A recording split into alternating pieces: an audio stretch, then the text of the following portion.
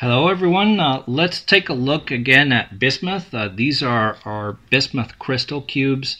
I wanted to show what these look like when they are cast in acrylic. Each one is different, but they all have some of the same basic layout, the stair stepping that you see here.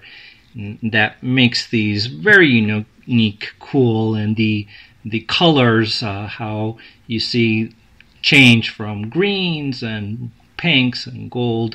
Those are the main types that you see, all quite gorgeous really.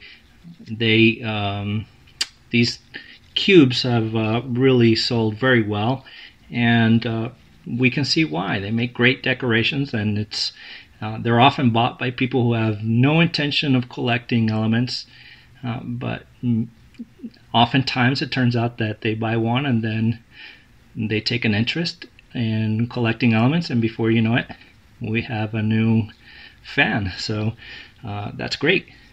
Anything that can propel the hobby forward.